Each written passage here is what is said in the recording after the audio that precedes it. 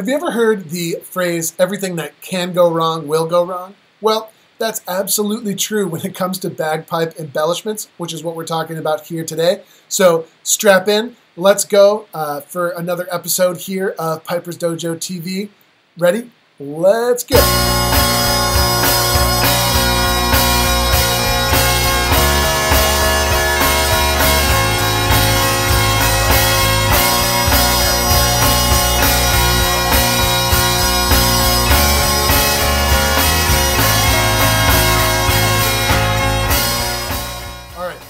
Everything that can go wrong will eventually go wrong.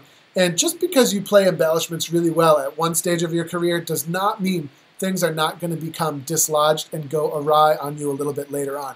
It's not something you're going to have permanently that's just magical and you're never going to have problems with it.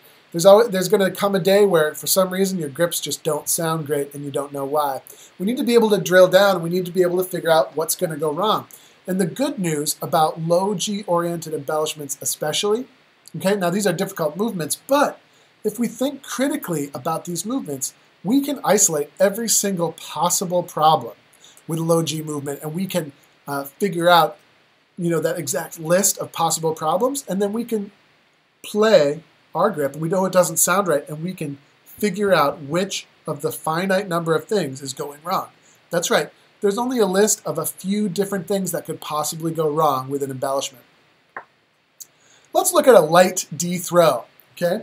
Let's say we're coming from E, and we're going to play a light D throw, okay? Now, in the transition from the E down to the low G, which is the first step of the D throw, what are the things that can go wrong? Well, we could have a crossing noise, all right? That's basically the only possible problem there, from E to low G, a crossing noise. That's it. Okay, so that's one possible problem that could happen with the D throw. Now, transitioning to the next step, we now have a D grace note to C. Coming from low G to C, it would be possible, I suppose, to have a weird crossing noise. Right? And it would also be possible to have a bad grace note quality.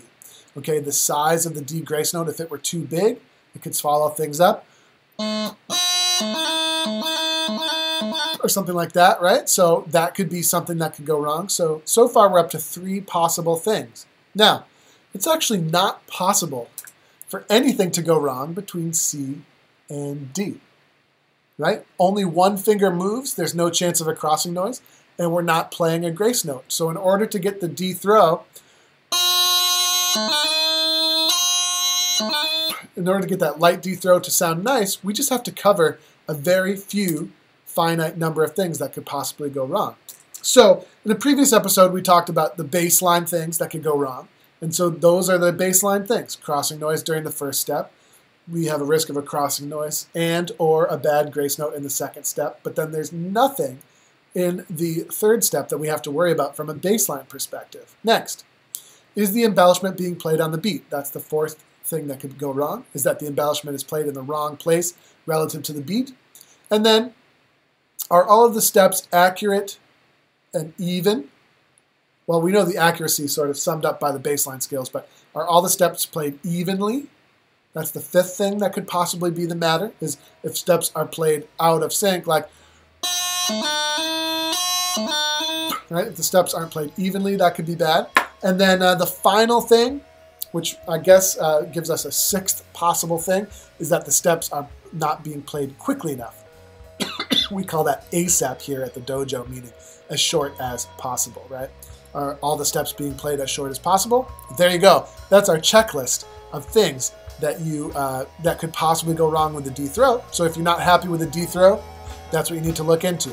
So if this interested you in any way, if you want to get a handle on our free checklists that we have available for you for grips, tailorless, and D throws, check out the link in this video or the link in the post, and you can download a PDF document that we use here with all of our students, just kind of as a key exercise in really understanding what embellishments are all about. So check out those, download them.